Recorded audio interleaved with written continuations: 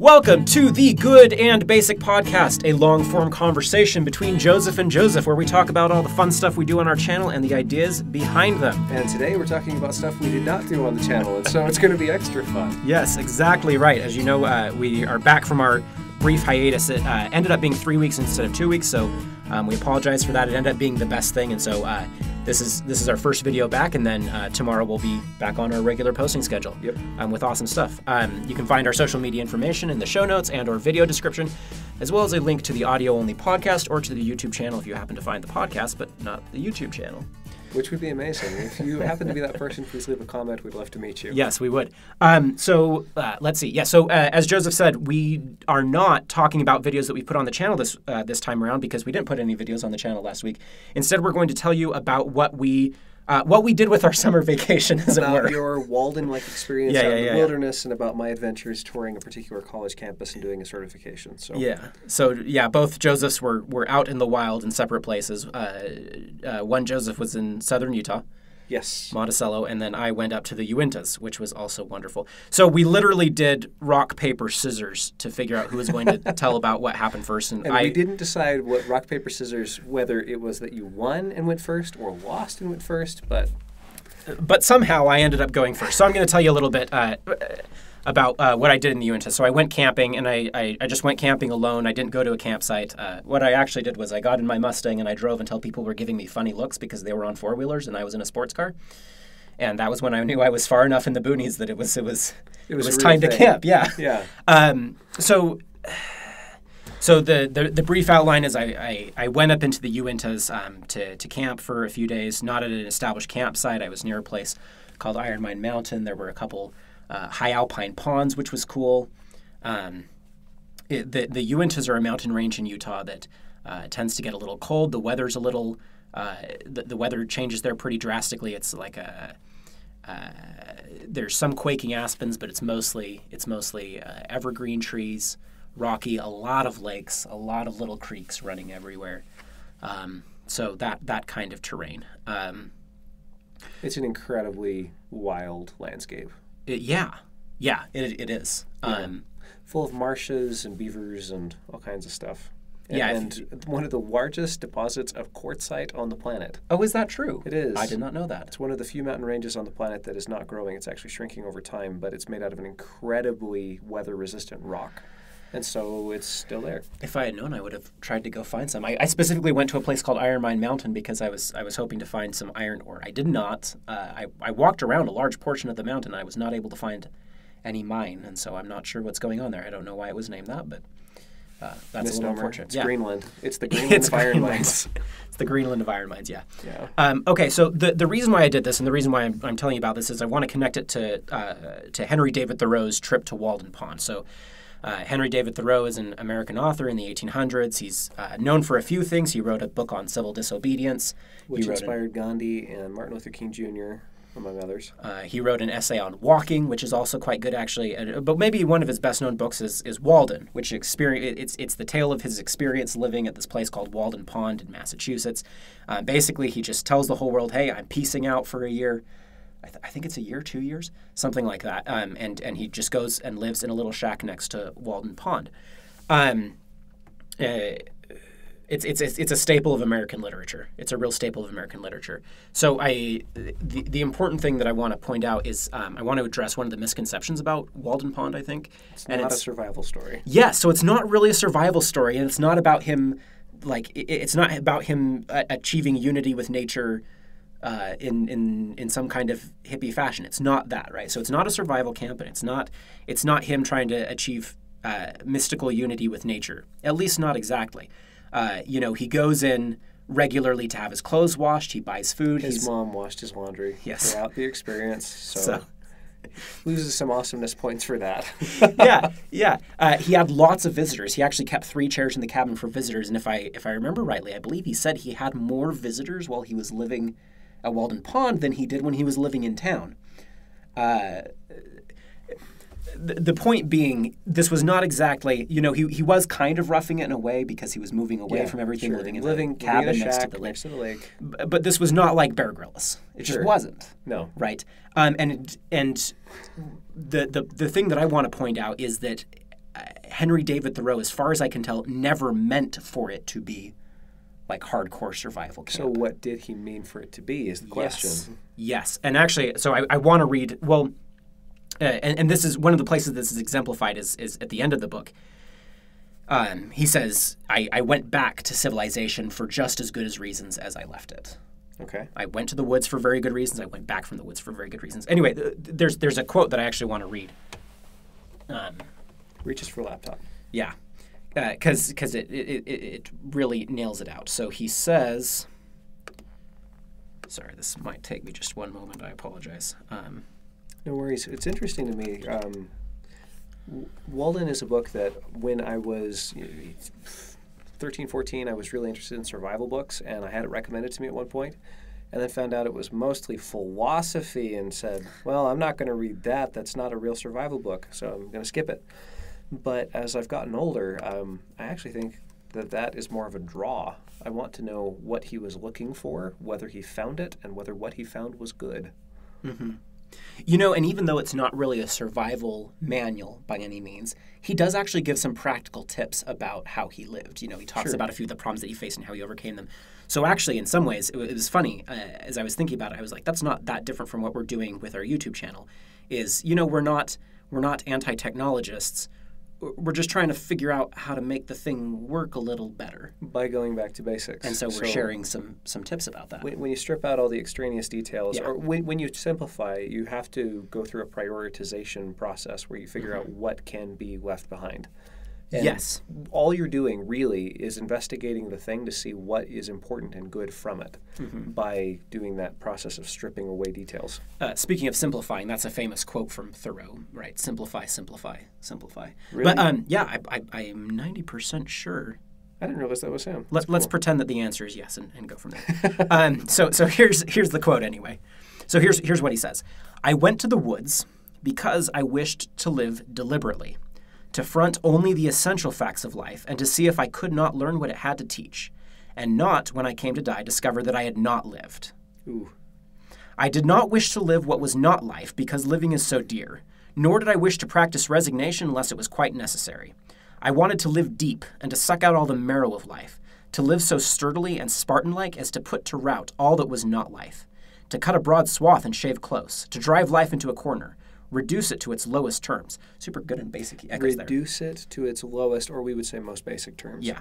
And if it proved to be mean, why, then to get the whole and genuine meanness of it, and to publish its meanness to the world. Or, if it were sublime, to know it by experience, and to be able to give a true account of it in my next excursion. Or if it were sublime. That would be the great name for a book. Or if it were sublime. That is a good book name. Gosh. Okay, so things that I'm pulling from that, right, is so he the question is something of, okay, so wait, what is essential? What is of highest value? What do you need life not to really just made survive, but to live? Uh-huh. And we're going to strip it down to an almost quasi-survival situation. Well, it's less simplifying it to a quasi-situation. Well, actually, no, this is good, because this is exactly the question is, so how do you figure out what the basic facts of life are? And I don't think it was that he was stripping it down to a survival situation. I think it was that he was placing himself in a largely new and different set of circumstances so that he could compare the two experiences and figure out. By comparing two things, you can figure out the differences, and then you start to notice salient details. There's details that you can't notice because you're immersed in them. Yes. But if you have two different contrasting situations, then you can start to notice. You can start to know what each situation is by its contrast to the other. One thing that was really interesting to me, so we did a survival camp when we were about 18, which was a dismal, hilarious failure. And if you want to hear the long story about that one, we can leave a link to the other show where we talked about it. But one of the things that stood out to me is as we were doing the survival camp, what do you do during the day? I always imagined myself like crafting things because I like crafting things, like making things from scratch, but you can only do that so much. Yeah. And then, you have 16 hours of daylight, so what do you do with them? And I ended up just sitting against a tree being some of the most, I don't remember feeling a more intense feeling of boredom in my life.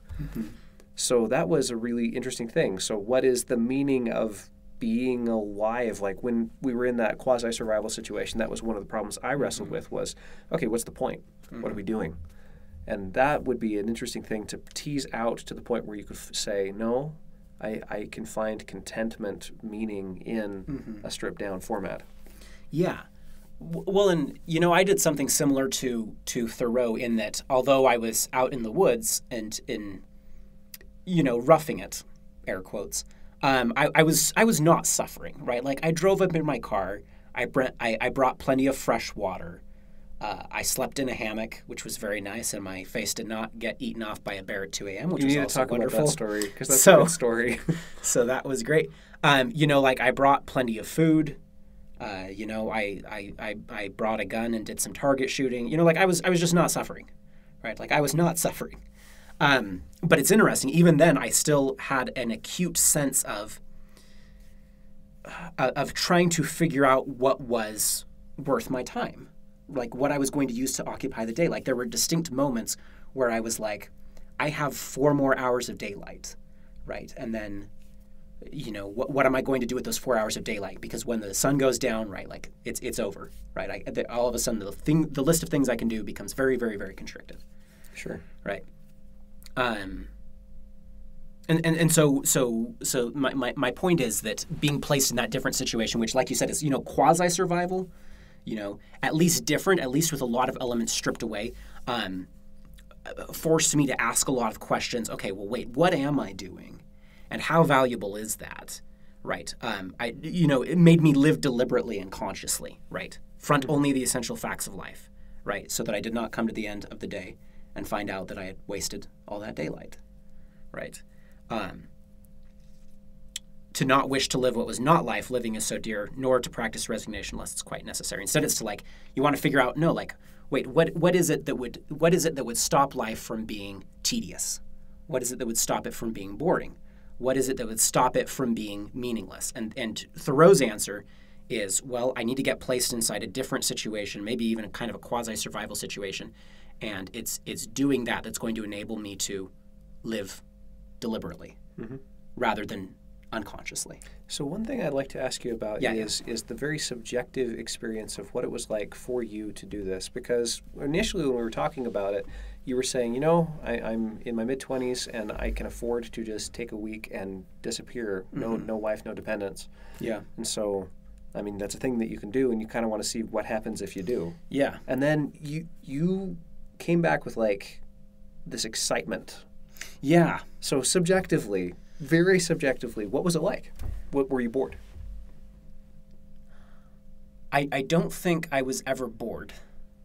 What I was very self-conscious in a way about what I was doing.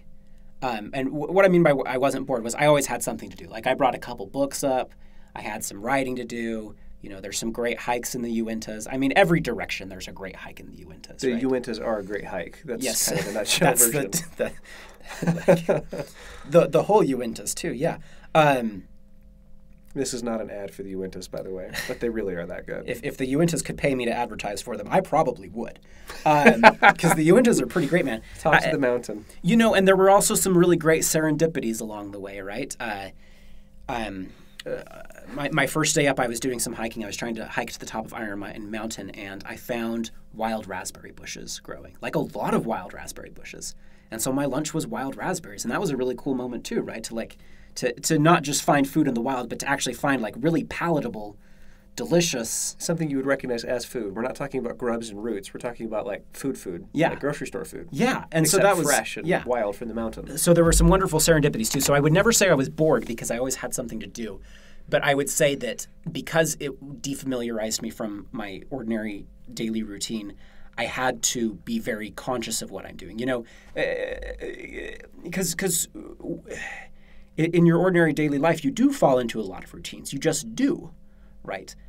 You check your email, you check your social media, you get on YouTube, whatever it is. You just live in the rut. Yeah, you just live in the ruts, right? And so, although I hope it doesn't sound too hackneyed, but getting shaken out of that rut is really valuable. And the reason why is because if you're shaken out of that rut, then you start living deliberately. It's not because the rut is bad. It's because you need to live deliberately. You need to be aware of what's going on and be making those decisions. The thing that you as a human being were meant to do is to make choices. And if you live too much in a rut, you can... The one choice you make in the day is run program. Yeah. Yeah, and it's not a very satisfying way to live, right? No. Like, it's like using a boulder to crush an ant. You're way... Like, human beings are way over... what's the word? We're way too we're way too capable to waste our day not living consciously, not living deliberately, right? Not making choices, not thinking about consequences and weighing options and saying what's good and bad. Mm-hmm. Well, and this is why, like, Thoreau's... Living qualitatively. Yeah. And Thoreau had more visitors, right? So, like, in some respects, his sociability and his quality of life, like, actually went up. His right? advertising feature was, "Hey, I live in the woods. Do you want to come and experience the woods? Come and visit me in my living room, which is my only room." Yeah. Yeah. So in some respects, his quality of life even went up, even according to, like, the metrics of quote-unquote civilized society, right? Like, he had more visitors. Sure. Like, this rural living actually had city living beat on its own terms in some respects. And then at the end he says, like, I went back for just as good as reasons as I came to the woods, like, I was not trying to... It was not a rebellion against civilization so much as it was an attempt to be able to properly discern the value of what I had already been doing for years. And then to be able to, when you come back, you're like, okay, some things I'm going to leave by the side of the road. I'm going to leave behind me. And some things I'm going to pick up and they will be better because I'm going to be seeing them with fresh eyes, right? Mm-hmm. But I think, the overall thing was just this idea of living deliberately and the fact that when you reduce the terms of your life, it makes it easier to live deliberately because there's fewer distractions and it's harder to just do the same thing. Yeah. Fewer moving parts, fewer factors. Yeah, well, and I also, in some respects, had a limited set of choices. I wonder if there's some virtue in that. That's not quite right, but I'm trying to figure that out. Go ahead. Well, I mean, one of the problems that we have with the modern world is complexity, like radical, unfettered, massive complexity. Mm-hmm. And so there are reasons why we use routines and ruts, and that's partially because life is so darn complicated that it is in many ways preferable to live in a rut. Mm-hmm. And for very rational reasons. Yeah, absolutely. Trying to weigh everything at once is a recipe for chaos, and you don't know if it's too complicated. You don't know which choice of all the many ones you make is the best, and B, if you make that choice, you have no way of comparing it and its outcome with all the other outcomes that might have been. Mm-hmm. And so you're left in this place where you can't make decisions because you don't have anything to base them on. Yeah. It's like you're treading water. Yeah. Well, and it's funny you should mention treading water because I think a lot of people do feel kind of like they're drowning in the modern world. A little bit. Right. And that drowning is the right sort of metaphor. That you're surrounded by something that you can't quite manage. Yes. Yes, and it's over your head. That's an analogy we use a lot. Yeah, and it requires constant effort just to tread water. Right. Chokes you out. Like that the pressure and the too muchness can actually do you harm. Yeah. Ugh. Yeah. Exactly.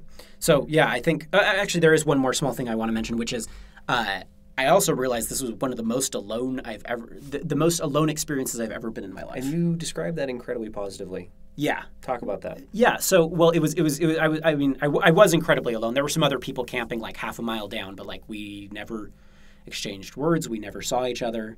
Right. And, the Uintas is a big place. And once you I realized this as soon as I left my campsite to do some hiking because there weren't really trails, is I realized I had some maps, so I was pretty confident that I wouldn't get lost. And there was still plenty of daylight, so I was covering my backside. But you realize, like, you hike 1 mile in the Uintas in any direction, and suddenly you are cut off from everything else. Yes. And there is nothing near you. Facetiously, I would say it's a good place to hide a body. Yeah. And I mean that in both a living body. I mean, it's a good place to disappear. Body. But, yeah. Okay, very well, yeah, okay. Well, and this is interesting because other people are very important, but they can also be part of the clutter that makes you drown, right? And so for me, it was a very, very, very positive experience to be totally separate. I actually did a lot of talking to myself. I did a lot of talking to myself. There was nobody else around, right? Like, nobody's going to call me crazy, right? And I do hate boredom, so I've developed myself into a very good conversation partner. So I just talk to the smartest person there, right? That's quite good. That's good. Yeah, well, so it was incredibly positive, and I think like here's another thing, right? Is that, gosh, how would I describe it? It's something like, you can easily go crazy being alone. Sure. But you can also very easily go crazy being crowded by other people. Yeah. So it's really nice to have some variation. Sure. So that's what I think it mostly was in my case. Was it was very good to be forced to confront myself, almost, as it were, right? Like, when you're the only conversation of the partner in the room, when you ask a question, there's not a lot to distract you from having to answer, right? So when you start asking like difficult questions about what you want to do with your life, about who you are, your character traits, or whatever, right? Like, it actually turns out there's not too many distractions to keep you from... You can't run away from the question. Exactly. Interesting. Exactly. Interesting. Right. There's ahead. a mental image, and I just ahead. need to get it out. Yeah. Well, son! I'm just imagining what it was. Like, you're talking to yourself. Eventually, it would be talking to the trees and rocks, and eventually you'd start having arguments with them, and it'd get personal. Yeah. I wonder if, you have so many parts of self that end up talking with each other. That's how we can talk to ourselves. Is we split ourselves into different parts of self and have them kind of hash it out. Yeah. But I mean, if you were living totally alone, would you start anthropomorphizing everything? And then probably like you could say that tree is this part of me that I really don't like, and eventually it's like, oh, this hatchet. It's you just cut waiting it for down. You, buddy. I actually didn't try that. I think if I had stayed there a little longer, it probably would have developed at some point. So I'm going to have to do this again and report back. Okay. So, okay. So that's the lesson from my hiking trip in Walden Pond. I meant to do a lot of projects on the trip, and it just ended up not being that kind of trip. So much more reflective, much less make stuff and film stuff. So future project, future trip. One thing I'd like to mention, go ahead. or ask you about please do. is, after you came back from this trip, one of the things you mentioned, feeling totally refreshed and it was really good alone time, is that you want to do it again. Oh, yes. This was a thing worth doing not just once. Oh, yes. I'm counting down the days. Really? Counting down the days.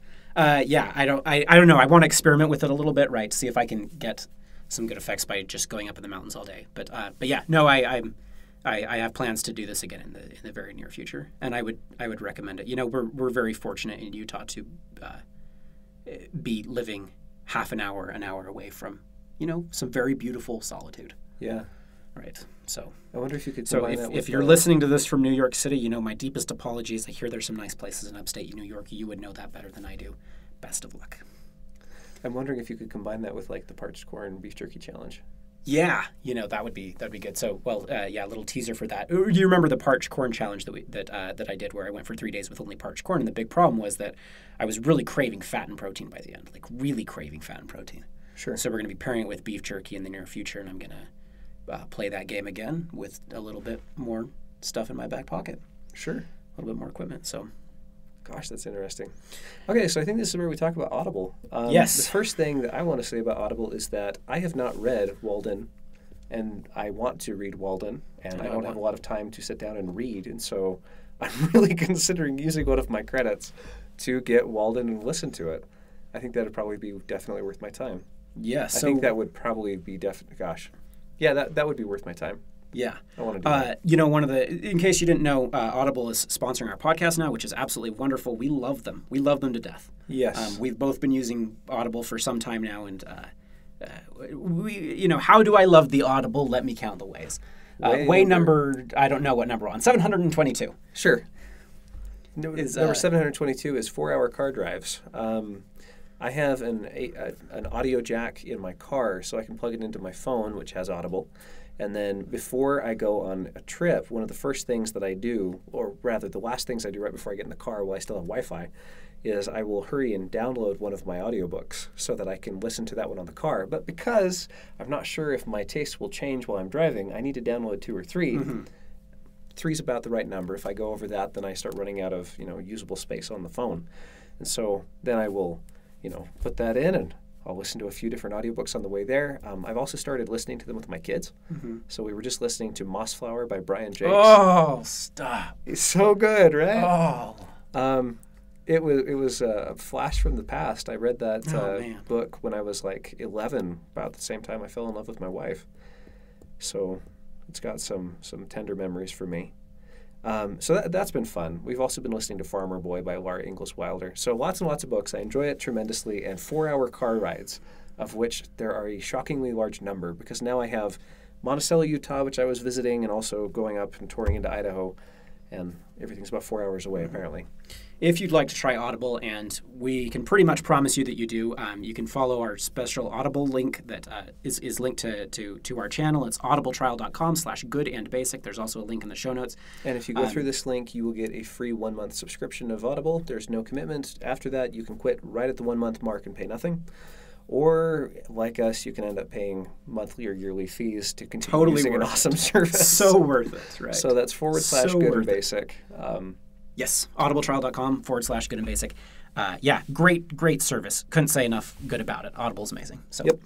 All right. Well, speaking of 4-hour car rides, I think that is like the appropriate segue into the second portion of this, which is your whole permaculture thing down in Monticello. So unload. The thing that I was doing was I took a 2-week permaculture design course in Monticello, Utah. And I've wanted to do a permaculture design certification for a while, but the real reason I went to do this was to tour and experience Monticello College. So those of you who are connected with the homeschool community or with the liberal arts education community in general may be aware of the history of Thomas Jefferson education.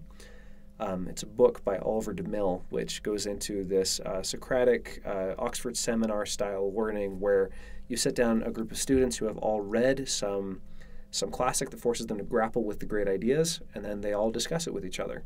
And through the process of discussion, all of them have a chance to probe and push their thought process a little further. And over time, this sort of education is designed not so much to download information into you. I mean, some of that happens, but this is the kind of education which trains you to think more clearly and to speak more clearly and to be able to process ideas at a rich level.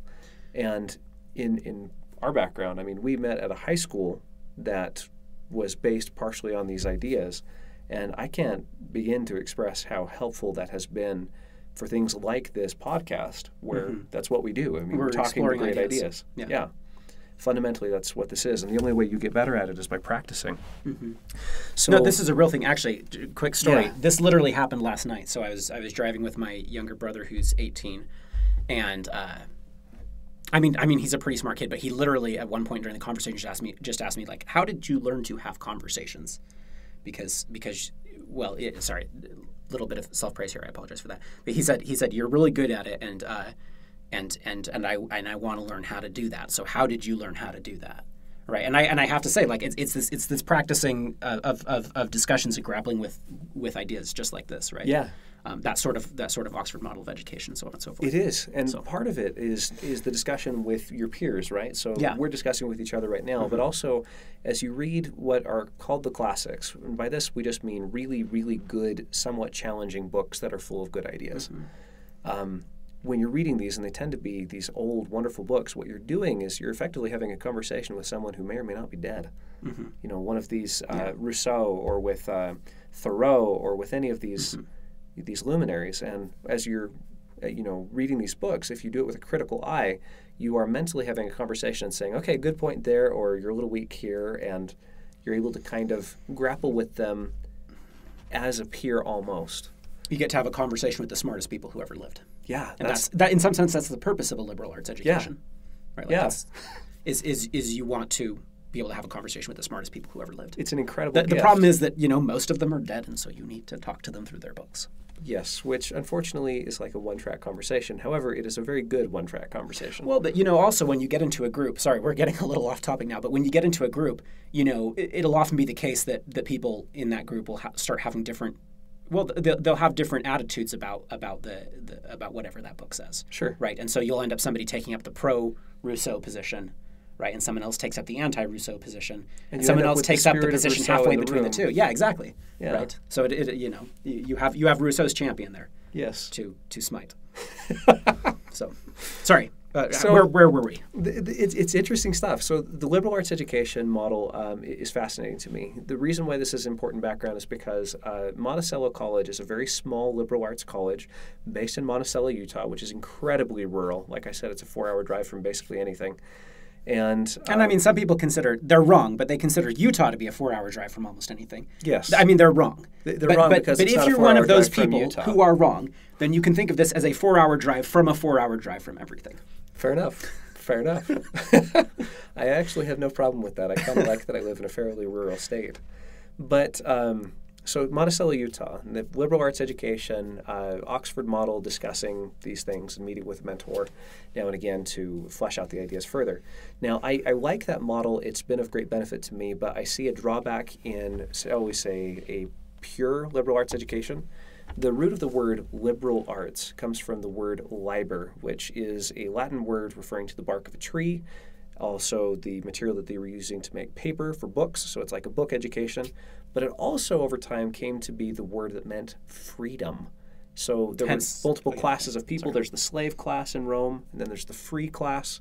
If you're a member of the free class, you are liber, which is kind of an interesting thing that they associate that. So a liberal arts education fundamentally is supposed to be an education that qualifies you and trains you and makes you the kind of person that can permanently be a member of the free class. Just because you haven't mentioned it yet, I'll also mention the most obvious etymology that comes out of it, which is liberty. Liberty. So it's the kind of education that gives you liberty, that makes you free. That makes you free. Free in the mind first.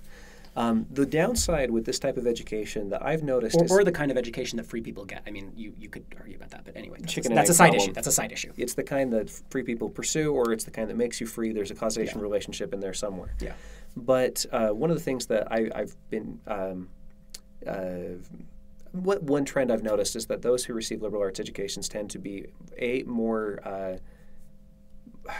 shall we say, useless than I would like. Ouch. Yeah, I'm going to throw it out there. So, I mean, you walk out of the education... I just finished a Master of Arts in English, Joseph. This hurts. This hurts. Well, here's the problem, is you have really, really good soft skills. You can think, you can analyze, you can write, you can discuss, you can persuade. Mm-hmm. These are powerful tools. And we've talked about rhetoric before. It's a big deal. Yeah. But can you change a tire? No, that's not part of that education. And so in terms of specific hard skill verbs that you can do, the list is quite small. And occasionally, because this is kind of a blue blood sort of education, kind of an upper class thing, it can come with some entitlement.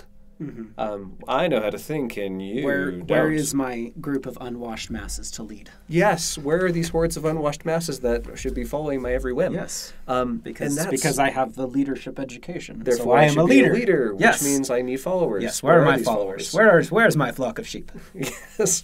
So that's a problem. I don't like that entitlement, and I think it's a dangerous thing.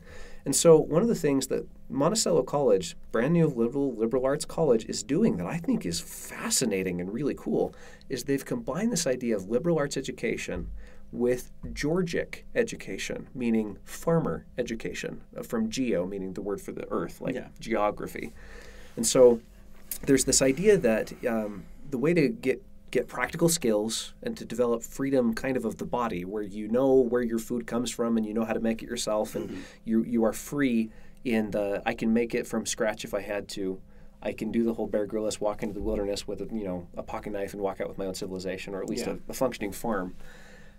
That's part of the education here. So the students are reading these heavy books and discussing them through the day, but in the evening they go and do their farm chores, and the next morning they do a short 20 minutes of solitude while they watch the sunrise, and then they do farm chores again, and then they do construction projects every Saturday. And I think that is incredibly cool, because in my mind that helps you to build it helps you to retrain the idea of liberal arts education from being leadership education, which I think is a terrible idea, because it implies that you will be the leader of someone else, and trains it to be freedom education. Certainly a terrible idea if taken wrongly. I'm just going to insert that because... If taken wrongly, and maybe I'm just taking it wrongly. Well, hey, But the core idea... Discussion. The core idea is that you are training yourself to be free. You are training this person to be free, not training yourself to be a leader of others, training yourself to be a leader of yourself. Well, and it's very interesting, right, that that somebody's conception of freedom should be somebody leading somebody else. That's not my ideal model of freedom or a free society, right? Now, look, there's some of that is absolutely necessary and good, right? In a variety of contexts. If you're doing things in a group, it's very nice to have at least some hierarchy, at least some decision-making authority or operations or frameworks. Otherwise, you've all been in groups like this where stuff just moves in circles forever, and it's like, okay, that's actually not helpful. But, the really, a free society is a society where power and capability and competence are distributed as widely as possible. And responsibility, where all those things are distributed as widely as possible. Where you can trust the average person in society to be able to, A, manage their own stuff reasonably well, and B, to avoid getting in trouble. And actually, I think G.K. Chesterton says something about this, that, normally when we think of democracy, what we think of is people voting, right? If the people are voting and we have majority rule, that's a democracy. And there's a quote, I can't remember the exact quote, but it gave me much more the impression that the quote was something like that: the premise of democracy is that ordinary people should be able to make the decisions about their own lives, should be able to make the majority of decisions about their own lives, right? And so that's a different model of democracy. That's a different way of looking at democracy. It's not, okay, we need everybody to vote and we need everybody to follow majority rule. Instead, it's, no, the premise of democracy is that the majority of responsibility gets pushed to the individual. Yeah, it's that every individual is the locus of responsibility and authority. Yeah. Not everybody in a group, although there's responsibility and authority there too, but that every individual can be considered a locus of authority and responsibility, that they make the decisions about their own life. Yep. So I agree with that, and I like it. The reason why I went down to do this 2-week permaculture design course in a nutshell was to tour and experience the Monticello College campus where the permaculture design course was to be held. And I did things like I volunteered to help the students with their chores in the morning to help understand what that was like. And I tried talking with the students to try to get a sense for what this project was like, what kind of person was willing to come here. Because right now the college is incredibly small. They have somewhere in the realm of like 10 students. I mean, it's a small number. But the plan is for it to grow over time. And the project is insanely cool. And they're doing stuff with teaching the students construction, teaching the students farming, it's incredibly cool. And then the quality of discussion was excellent. I had discussions about the relative advantages and disadvantages between monarchy and democracy with some of the students, and that was really cool. Mm-hmm. And about responsibility, and it was just, it was heartening for me to see that there is a place like that. And frankly, I would love to get involved. I would love to do something related to that school because, I don't know, there's something deeply right about that mixture of the great ideas and the basics. Yeah, so let's talk about that mixture, if you don't mind, a little bit more. Actually, the other thing I was thinking of is Japanese farmers. Do you want to mention that right now? Oh, yeah. Well, are you referring to the Shinto shrine thing? Yes. Okay. I believe so. There's a book, which I don't know if you can find this one on Audible, but if you can't, then I recommend it. And if you can, I also recommend it. We'll leave some kind of link in the show notes. It's called The One Straw Revolution by a man named Masanobu Fukuoka. And he was a plant pathologist working during approximately World War II. He was responsible for helping the Japanese people to be able to provide enough food for themselves during the wartime. And afterwards, he had kind of this revelatory moment and said, wait a minute, nature manages to produce all these plants, and there's no gardener, which means somehow there is a self-sustaining system here that works without human intervention. That actually does occasionally grow raspberry bushes by itself. Yes! Right, as I found out. And so and compare that to farming, where we're adding fertilizer to the soil to try to get it to grow, where we're having to add pesticides and herbicides, and where we have to till up the ground all the time. And he says, wait a minute, nature doesn't till. So is there any way for me to get a productive farm that does not require any of these, shall we call them, unnatural human inputs or just excessive human inputs? Is there a way to do it with less overt interference? Yes.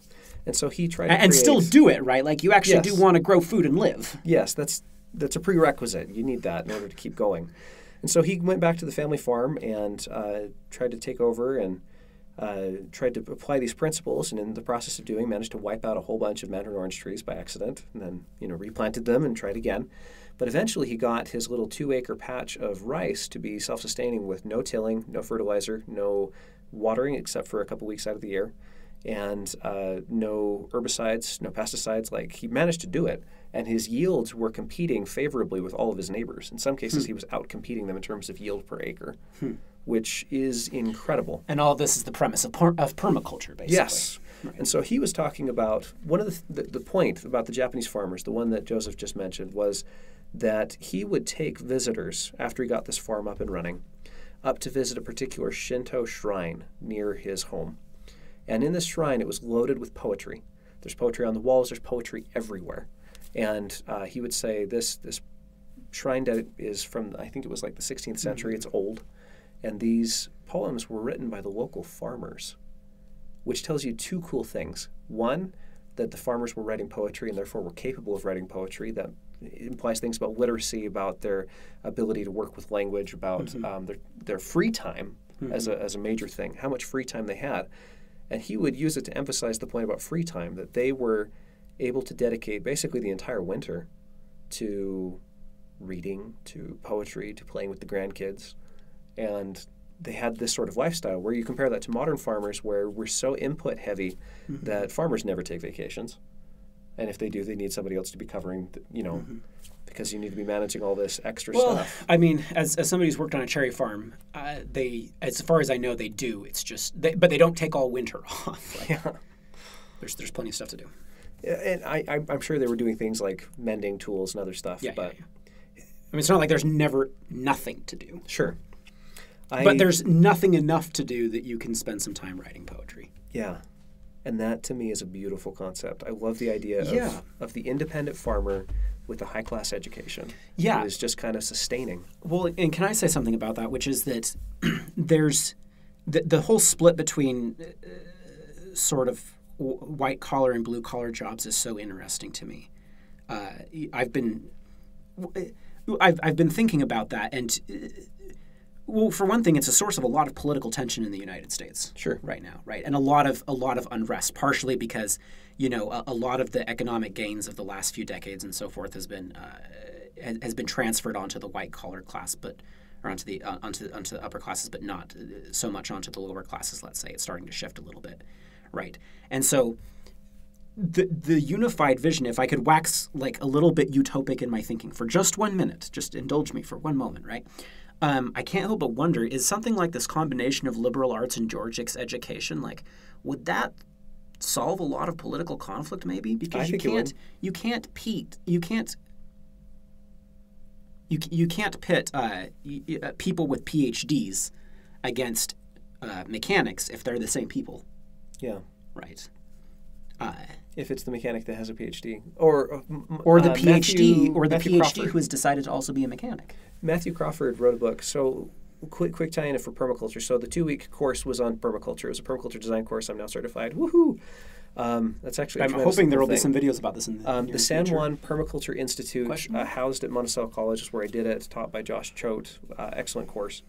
But these ideas of how to create a self-sustaining agriculture, one of these luminaries is Masanobu Fukuoka. So that's a good book to get you started on permaculture. As far as PhDs who are also mechanics, there's a book called Shop Class as Soulcraft by Matthew Crawford. And in that book, he gets a PhD in philosophy and thinks he wants to be a philosopher and pursue that full-time. And it turns out that he actually finds it a more intellectually satisfying work in being a motorcycle mechanic. And he talks about the relationship between the building up of the soul and the building up of what it is to be human and to live well with these often disparaged manual trades.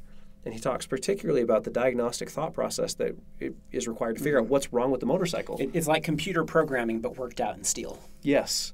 And, I mean, once you learn how to mold steel and do things with it, you feel empowered. I mean, you can manifest stuff in the real world, but also you're applying the same, like, it's the scientific method. There's a thing wrong. Okay, let's start eliminating variables. Is it this? Is it the electrical system? No. Is it this system? Yes. Okay, which part? And then what went wrong? And then how do we fix it cheaply and efficiently? I mean, you're balancing all these things. It's actually a really complicated thing. Yeah. So anyway, I am tremendously interested in their project of mixing liberal arts education with, shall we say, manual arts education, hands-on education. And I think it bodes well for the future of the world. Well, it's a cool thing. Yeah.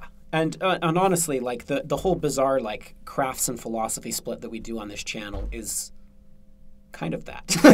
Like it is, and it's bizarre. Congratulations, Joseph! You just came home. Yes, that's kind of how it felt, just a little bit. I mean, their infrastructure, they still need to build more of their buildings. Right now, I would compare the infrastructure level at the college to that of a scout camp. You know, I lived in a nice little cabin while I was there, and it was good, but it was a cabin with, you know, a screen door. And, running water? No. The main building has running water. So we do get to test the whole Roman pottery toilet paper. No. Fortunately, we didn't have to go that far. But if we had to, we now know that's possible. Yeah. Okay. Have we?